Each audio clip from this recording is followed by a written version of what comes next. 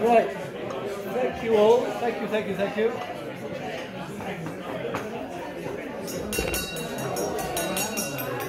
A moment of your time, please. Thank you so much. Professor Sutherland, Dr. Georgia, thank you. Right, now we're here for the main part of the game tonight. We're very privileged to have our special new friends who are residents of this fantastic establishment. I hope you enjoy it. We enjoy your being here. Thank you so much. So this is a world first for the Whistler Society, something from Japan. We know the connection with Georgia and with Professor Margaret MacDonald, who is probably the most highly acknowledged Whistler scholar ever. Although I think Professor Sutherland's catching up pretty quick. No, he says. We might know different. Anyway, the floor is yours. Thank you. Thank you very much for the introduction. Good evening. It is a great honor to have the opportunity to give a talk at the Whistler Society. I'd like to thank my longtime dear friend Georgia and Professor Daniel Sutherland for introducing me to the Whistler Society. The title of my paper is Whistler and Nihon-ga, Globalisation of Modern Painting.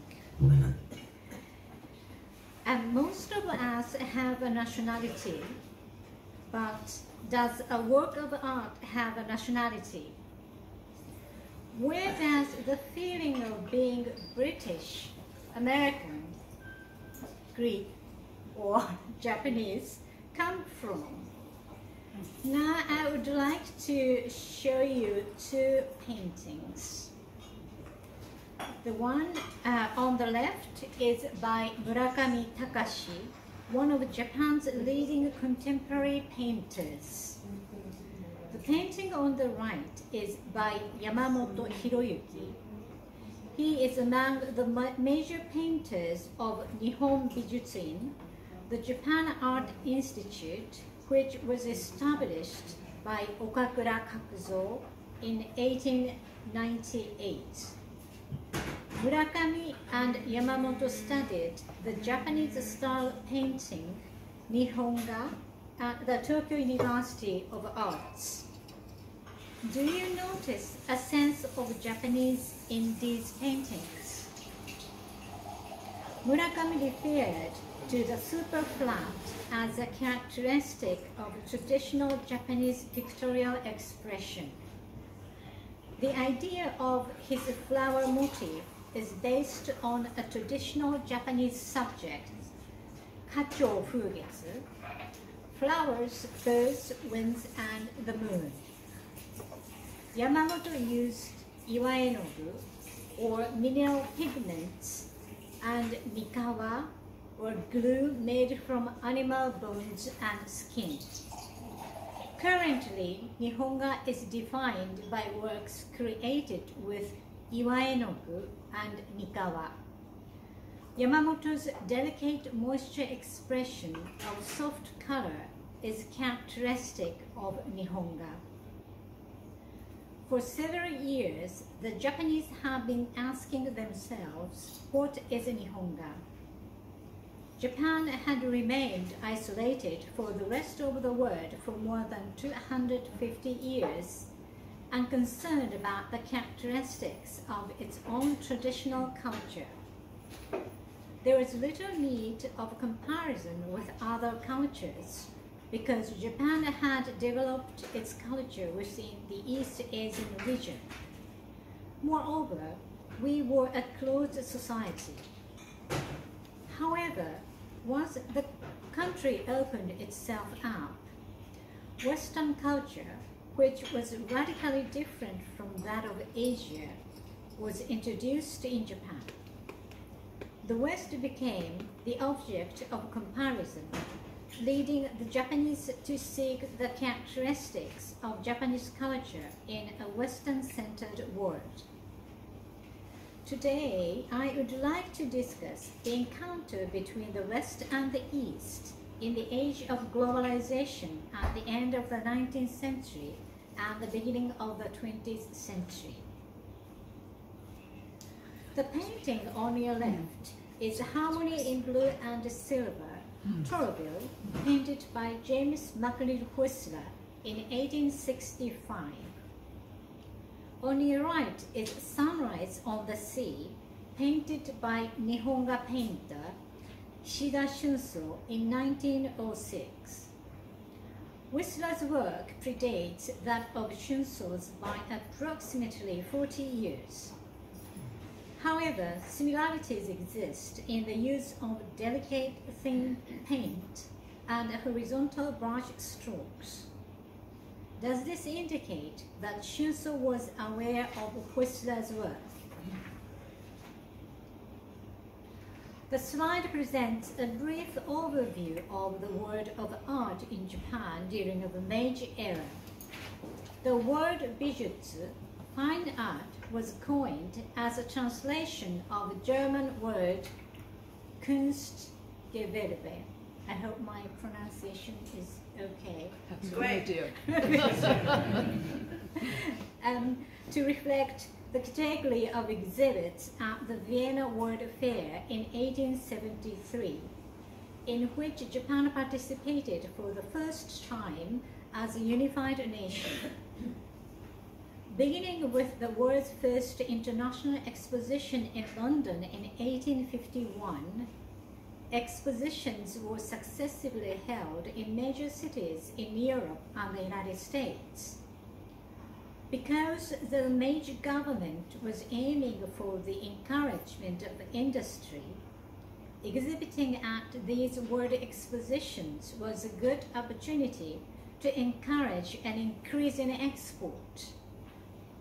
The Meiji government's selling culture as a commodity strategy was the popularity of a strategy, and the popularity of things from Japan can be said to be synergistic. Meiji officials encouraged the production of artworks and artifacts with a Western focus to acquire recognition in the West. The basic terminologies for the fine arts, such as kaiga, painting, and chogoku, sculpture, emerged in the mid-1880s. Because of Japan's participation in the World's Fair and the categorization of exhibits at the National Exhibition for the promotion of domestic industry, Nihon-ga emerged as a conceptual term to refer to the paintings of the traditional schools of painting in contrast to yoga. The paintings established by the ingestion of the Western style during the Meiji era. In 1878, Kuki Ryuichi and others who were concerned about the rapid westernization of Japan formed the Ryuchikai, Dragon Pond Society, which was renamed Nihon Bijutsu Kyokai, Japan Art Association, in 1887. Later, Nihon-ga was divided into the old and new schools. The old school attempted to inherit the traditional forms of painting from the pre-Meiji era. Meanwhile, the new school sought to reform the conventional forms of painting by actively adopting Western-style expressions and creating a new Japanese-style painting. This school founded Kangakai, the Painting Appreciation Society, in 1884, which was the result of an internal conflict within the Ryuchikai. Ernest Francisco Fenollosa, a government-funded foreign employee who was a central figure of Ryuchikai, began working with Kano Hogai to create a new style of Japanese painting that blended Japanese tradition and Western-style expressions. This caused discord in the Ryuchikai. Amid the nationalism and emerged as a reaction to the rapid westernization of Japan after the opening of the country. The new school was especially promoted by Fenorosa and Ogakura Kakuzo as part of their educational policies to create a new style of Nihon-ga. At the end of the 19th century and the beginning of the 20th century, Yokoyama Taikan, Shida Shunso, Shimomura Kanzan, and Saigo Kogetsu established a more modern and unified style of Japanese painting. They were students of Ogakura who founded Nihon Bijutsuin, the Japan Art Institute for the development of Japanese art in the new era, and were active members of this institute. Can you see? No, it's fine. Modern Nihon-ga played a role in creating a new artistic expression during the great wave of Europeanization policies that promoted industrialization under the slogan of civilization and enlightenment. Thus, the creation of modern Nihon-ga emerged in the context of westernization of Japan, where Whistler was inspired by Japanese art to establish his most original paintings, Nocturne. I would now like to discuss the similarities between Whistler's work and modern Nihon-ga. When Whistler went to Paris in 1855, he became fascinated with Kurube and was influenced by the realism prevalent in the art world. At the same time, he became interested in Japanese art. While in Paris, he remained in contact with Japonism, such as Felix Blackmore. The figure in the foreground of Harmony in Blue and Silver, Torville, is Kurube. The painting was exhibited at the Copley Society in Boston in 1898 under the title of Kurube on the Beach. In the late 1860s, in an attempt to develop his style, Whistler attempted to combine the arts of the East and the West by adopting various styles and techniques. In a letter dated 30th of September 1868 to his friend Fantin Latour, he wrote, quote, "The colors should be, so to speak, embroidered on it. In other words, the same color reappearing continually here and there, like the same thread in an embroidery, and so on with the others, more or less according to the importance. The whole forming in this way the harmonious pattern. Look how the Japanese understand this. They never search for contrast, but on the contrary for repetition." End quote. In this letter, he refers to the importance of color as a component of painting. In the 1870s, he began painting atmospheric tonal paintings of nocturnal scenes with gradations of color. Harmony in Blue and Silver, Torville, was painted with a fluid, smooth arrangement of colors in thin pigment, eschewing the perspective tradition of Western painting. It shows the process of Whistler's encounter, acceptance, and application of Japanese art, and how he searched for his expression based on his understanding of color in Japanese art.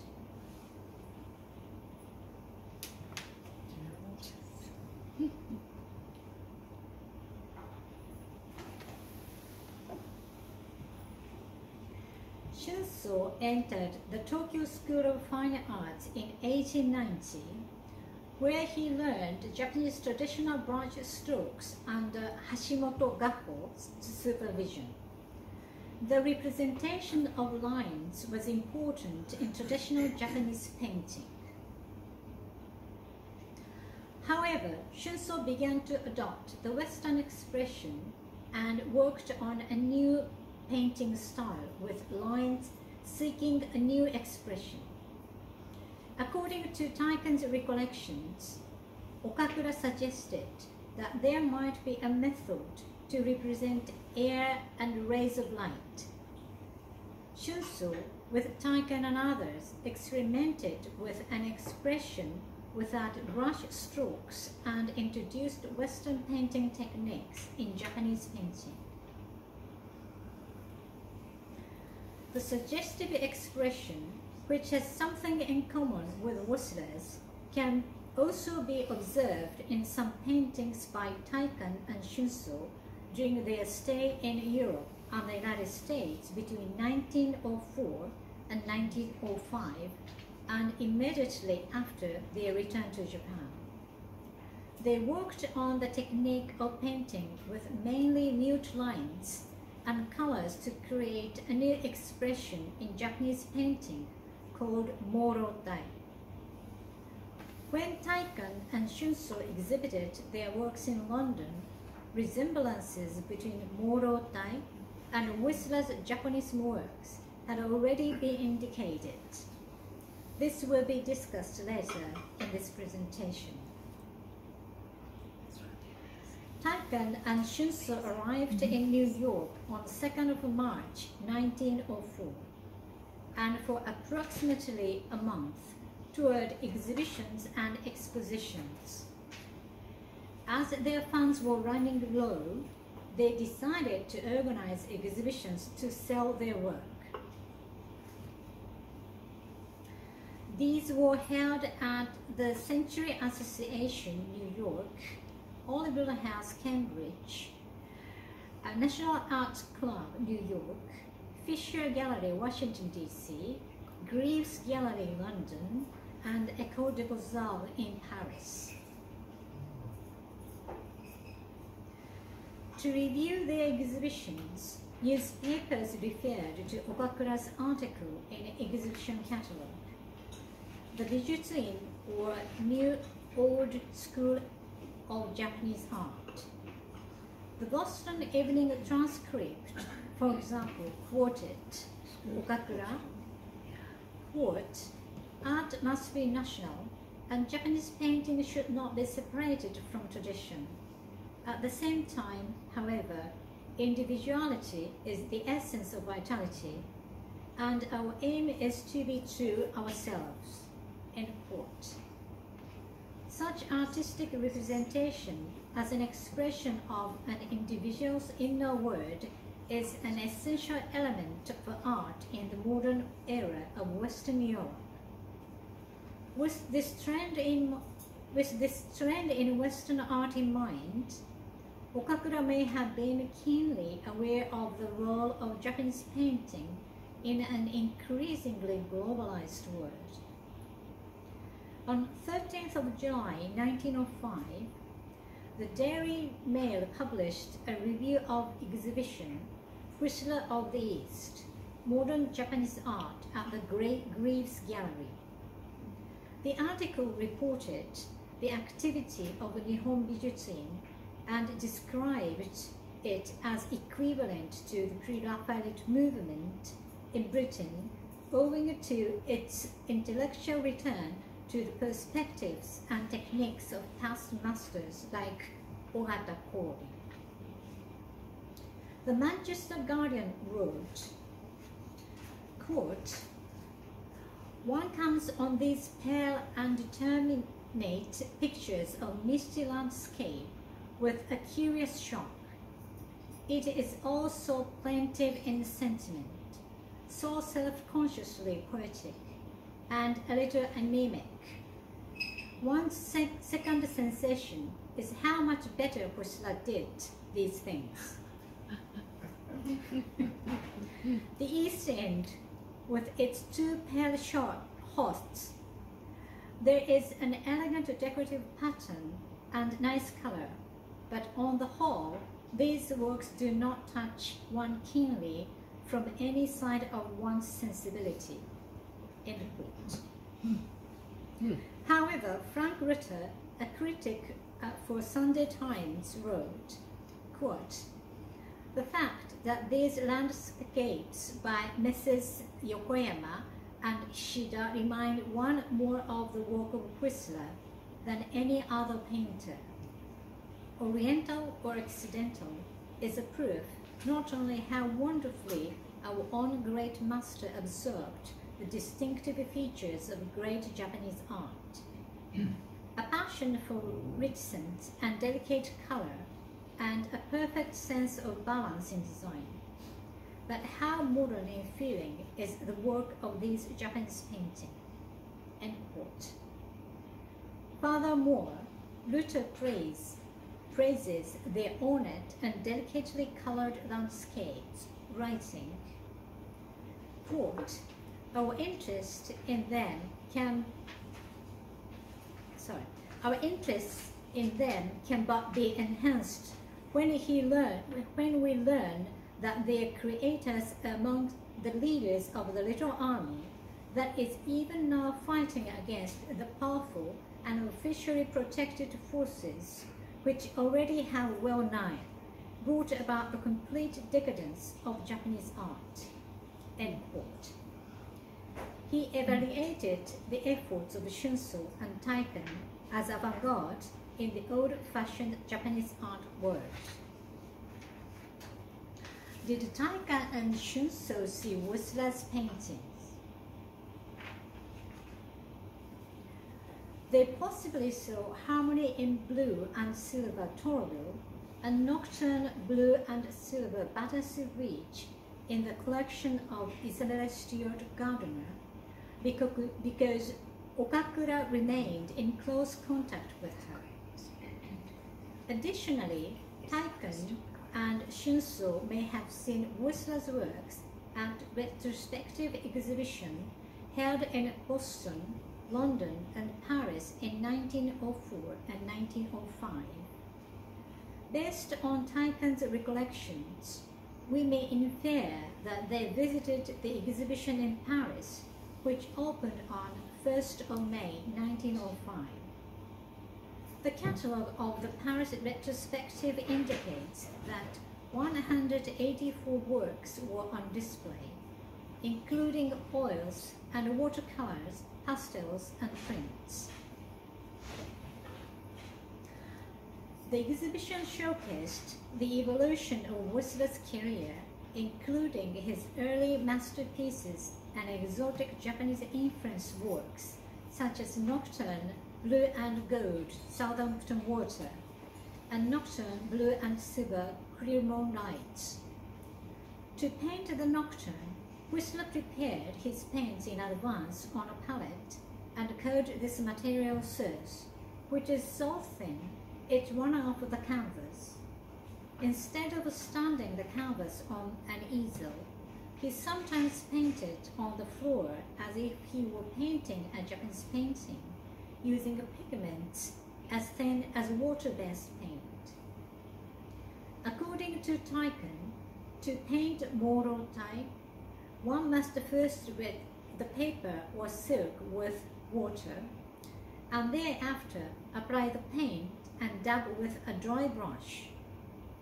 Japanese painting mainly involved brush and ink line, drawing on paper or silk, sometimes with the addition of color, but leaving the white ground untouched. However, in Moro-dai, which was created using a new approach to spatial expression, brush strokes were eliminated. Colors were blurred using a dry brush, and gradations were added to the ground to express air and light. In other words, the artist did not leave any white space, as in traditional painting, but painted light colors to vaguely express space. As discussed, certain resemblances exist between Shinshu and Taikan's Moro-tai paintings and Whistler's tonal paintings. However, this does not imply that Moro-tai or starting point of their experimental attempts were directly influenced by Whistler. As already indicated, Taikan and Shunso's expression of Morotai is evident in their works created before visiting Europe and the United States, such as Silence and Landscape of the Four Seasons, produced in 1896. Notably, at the starting point of Morotai, the picture plane is set back to express the depth like a Western painting. In contrast, the Morotai paintings produced during their stay in Europe and the United States evidenced an awareness of the flatness of the painting. Therefore, Shunso and Taika must have gained greater awareness of Japanese traditions during their stay in Europe and the United States.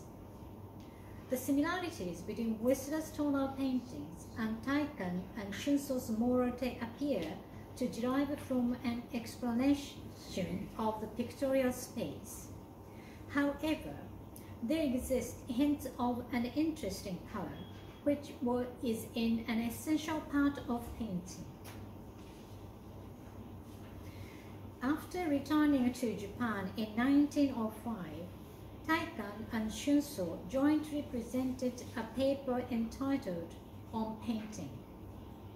In this paper, they expressed their strong interest in color and wrote, quote, "We are now in the spirit of making further progress in the study of color."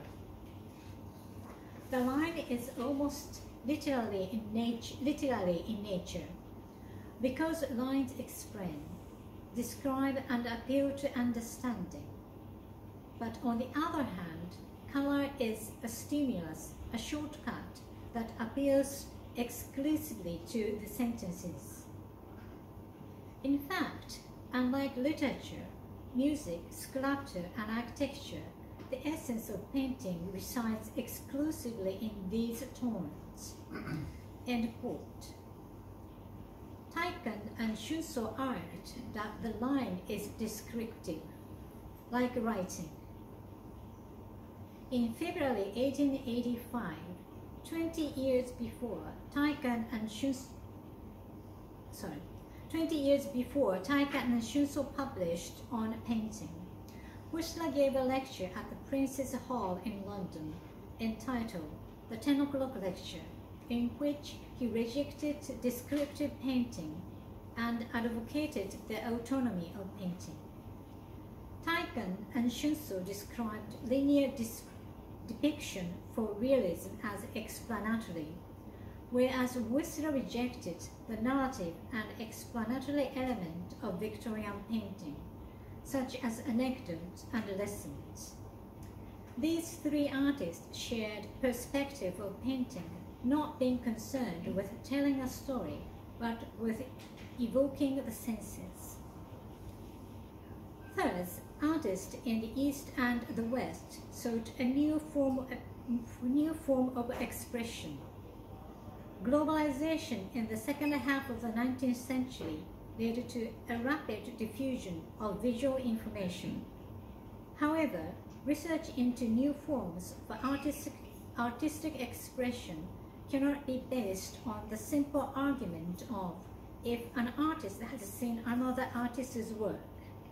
The similarity of the expression between Morotai and tonal painting seems to suggest complex intercultural interactions in our increasingly globalized society. Thank you.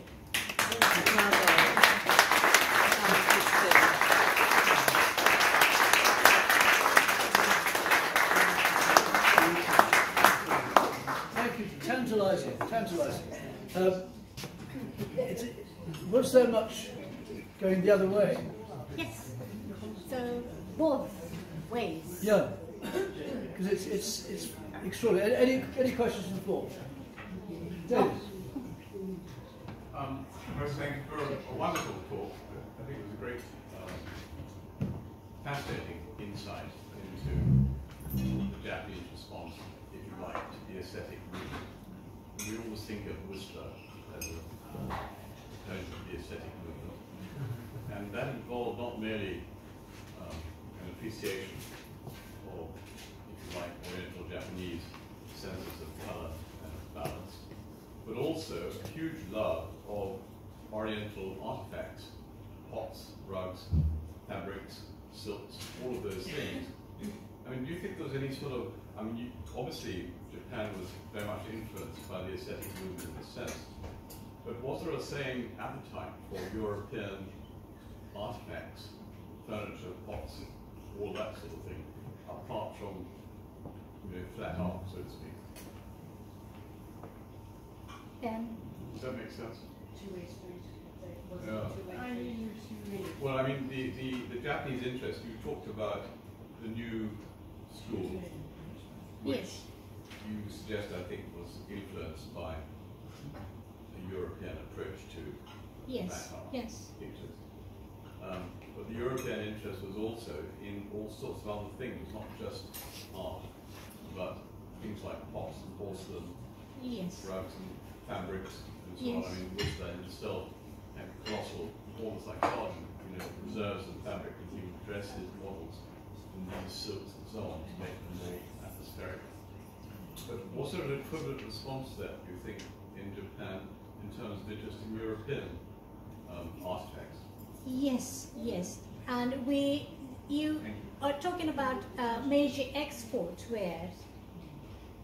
We must know that what kind of Japanese object Whistler was looking at, because Japanese responded to European taste, not only paintings but porcelains, or like kimono or textiles, and many Japanese.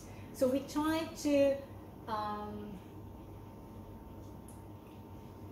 meet demand of European taste. Yeah. Did they cater to that? Yeah. Yes. Yeah. Yeah. Yeah. Although we thought that it's not a good idea in the end. Right. That happened about 1878 Paris Exposition. Yeah. We made a big success in 1894 Vienna International Exposition. So we thought it's a good idea to produce something which meets to European demand. But in the end, European people thought it's boring. That's not what you wanted. You wanted something old. Yes. So, yeah. Was very influenced by Whistler, and there was a very strong pictorialist movement in Japan. So do you think the paintings were taking ideas via the photographs as well as directly from each other? Yeah, possibly, yeah. They may have seen some reproductions. Yeah. Yeah. Studio Yeah, magazine. We had a studio, I mean, we imported in this period. So they may have seen Whistler's work in art journals, but it's black and white image. Yeah. So, Yeah. I'm just thinking of photography, 1840s, and Daguerre and Calotai, and William Henry Fox Talbot. I watched him for 2 years. We were together then. And I'm thinking of Japan, so we've got Britain, we've got Daguerre in France, 1840s, photographies, what Calotai. When does that arrive to Japan, and when does... The very end of Edo period, that 1850s to 60s. Ueno Hikoma was the first photographer. Okay. Yeah. And do we know the whereabouts? Were they like Japanese with European? Do you know? I mean, how that worked out? I mean, we don't need to. We imported from. I think it came from the States. It went to the photography. The technique of photography came from, I think, the States. Yeah, we got it. But there are several ways of getting those techniques. So because that might be just like a complete, totally different chapter of Whistler and Japan and photography, and, you know, and the connection of, and the interconnections is like, it's a fascinating project. Thank you so much. I'll shut up. We can talk it later. Yeah. Yes. Yeah. Any further questions? Sandra. I think it's probably a rather naive question, but they saw one another's photographs, perhaps, I'm looking at the dates. But did they ever actually Can you meet? speak up just Can a you little bit? speak up? Sandra? Did they ever actually meet in person? Did they meet in person? Who? I'm The looking at people their in these dates. photographs. That's probably impossible. No. They saw one another in photographs and admired one another's artwork. But did they correspond or meet? I mean, Daniel, one of them correspond. No. Whistler met Kaneko Kentaro, who was a friend of Okakura Kakuzo at Athenian Club.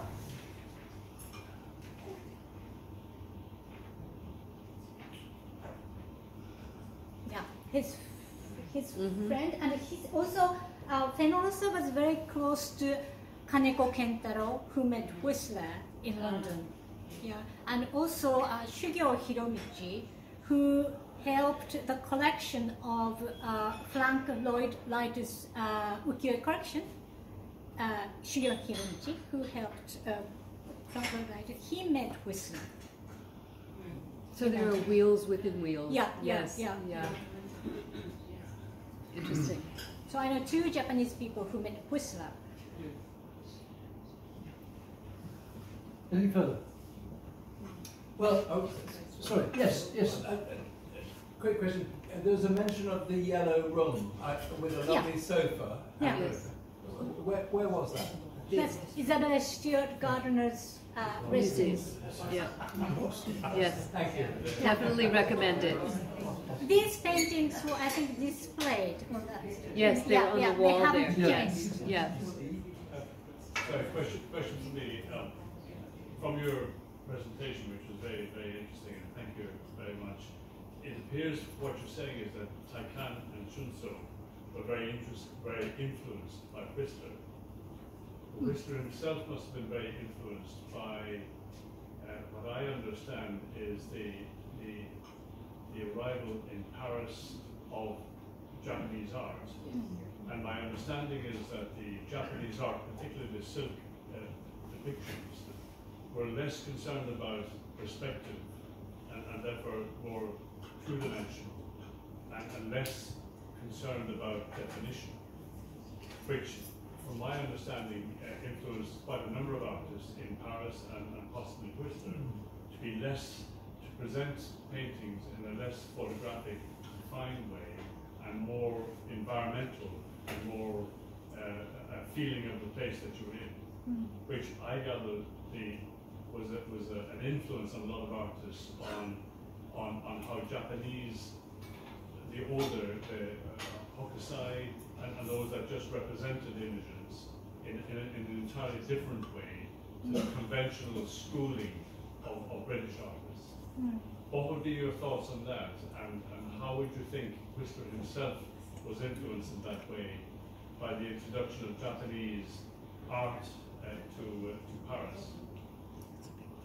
Why Paris? I mean, Well, because Whistler himself is in Paris. yes. Plus, my understanding is that Paris was one of the first cities. Yes. to be He influenced first by encountered Japanese art in Paris. Yes. But it's always difficult to talk about Japanese prints and paintings. People think that hokusai and hiroshige are typical of Japanese expressions, but actually not. Paintings and prints are totally different. And like hokusai, he was influenced by Western art. So for you, it looks maybe flat, but for us, he was totally influenced by European art. So I'm not sure how to explain. It sounds like it was a two-way street. Yes. Yeah. And understanding of Japonism for European people and understanding of Japanese for us are slightly different. But maybe you are looking at Japonisme paintings in Whistler's way, because you share, Yeah. Unlike mine. Yeah. Yes. Yeah. Yeah. Mm. Very interesting. I wonder if my answer was okay. Mm-hmm.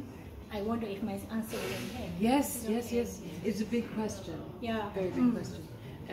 But I think there's, obviously you've opened up a Pandora's box, right? Anything further? Yes. Well, it gives me an enormous pleasure. Thank you so much. Thank you. Tantalising. Great.